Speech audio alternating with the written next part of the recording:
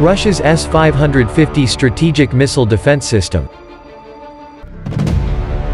The first S-550 strategic missile defense system would enter service with the Russian Army by 2025. The hardware for the S-550 had already been built and related to the strategic ballistic missile defense system. The S-550 would use a mobile launcher with a hypersonic missile, and no seaborne version of this weapon was envisaged.